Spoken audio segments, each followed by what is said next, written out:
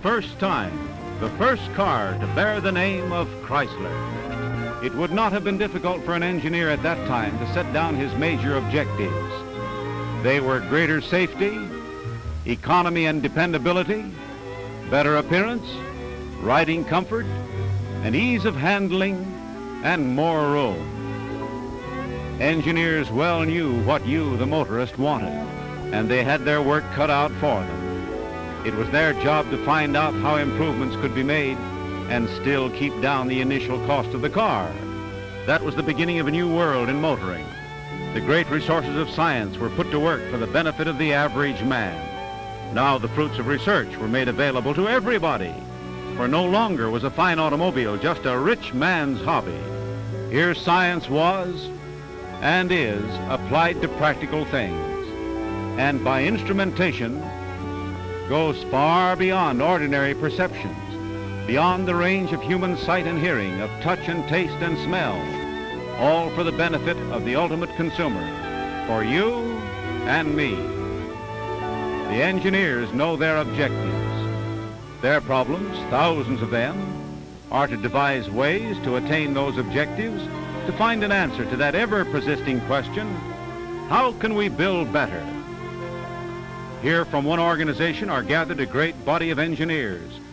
Here in the laboratory devoted to ferrous metals, there is constant research to learn more about and thus improve the basic ingredients which will later form bodies, frames, engine blocks, axles, and shafts for your cars and trucks.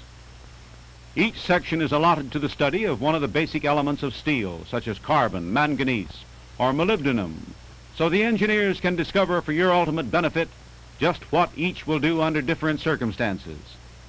Nowadays, metallurgical research is expanded by the use of the spectroscope, which can detect in an alloy the presence of any metallic element by photographing its lines in a spectrum. Essential to the quality of certain alloys are exactly the right amounts of such elements as zinc, tin, copper, or lead.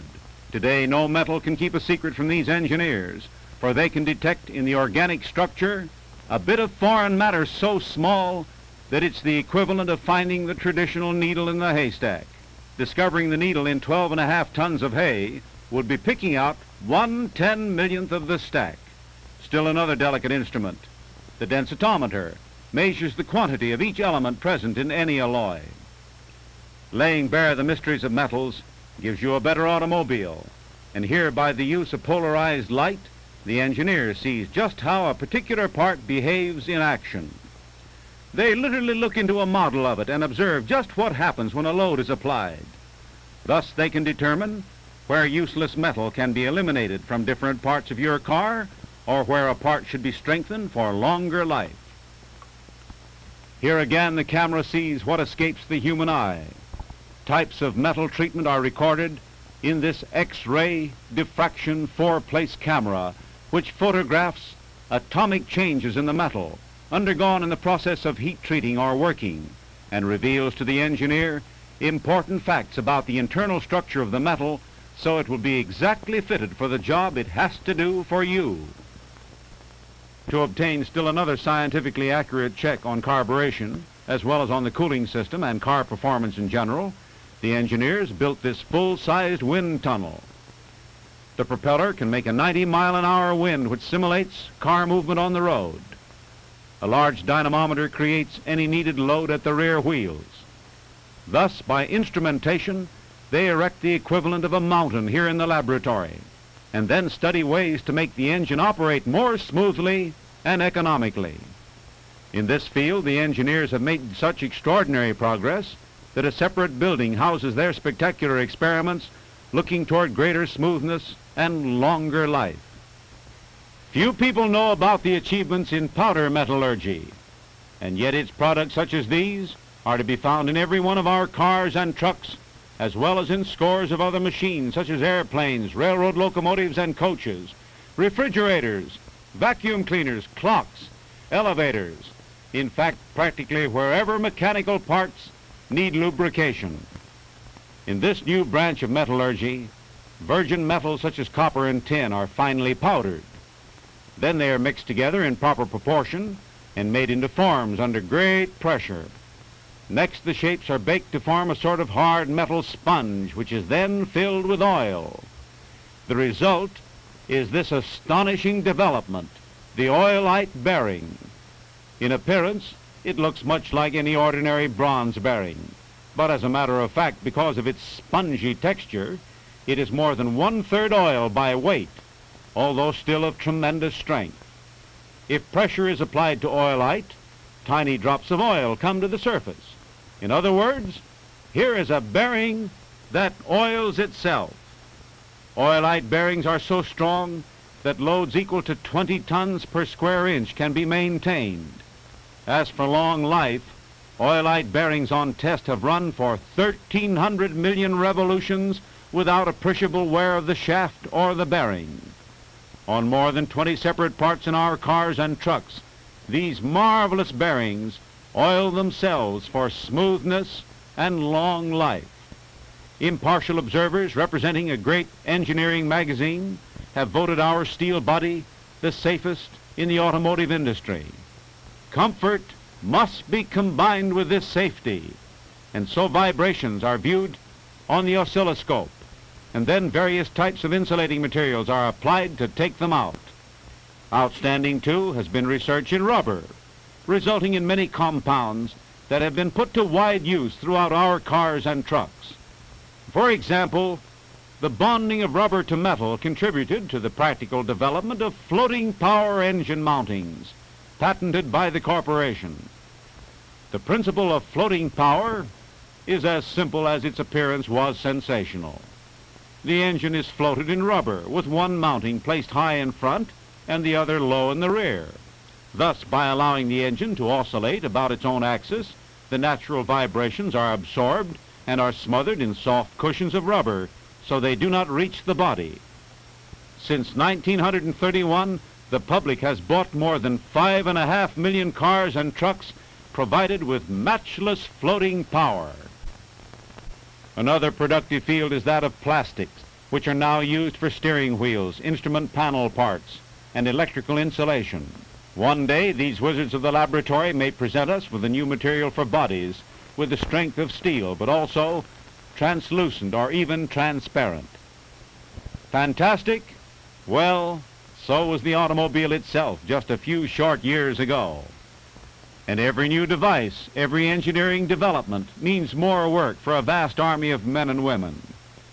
Take shock absorbers as an example. Since they became standard equipment, more than 3.5 million additional man-days of labor are required each year on this item alone.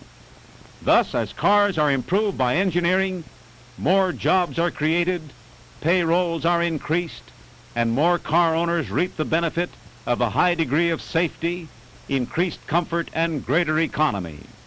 It would be a lot easier to build cars if we didn't have so much weather in this country.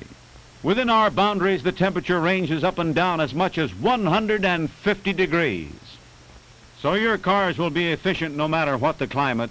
Our engineers study their behavior in tropical weather with the thermometer way above 100 degrees, and also in sub-zero cold. In this room are studied the effects of low temperatures on all phases of performance: lubricants, starting, carburation, and brake action. Right now, let's see. It's a mere 10 degrees below zero. If the engineers really wanted cold, they can send the mercury down to 60 below here in the super cold cabinet. And to find out what will happen to metal parts and to lacquer finishes in salt air, the engineers expose them to salt spray. And if defects appear, they are corrected.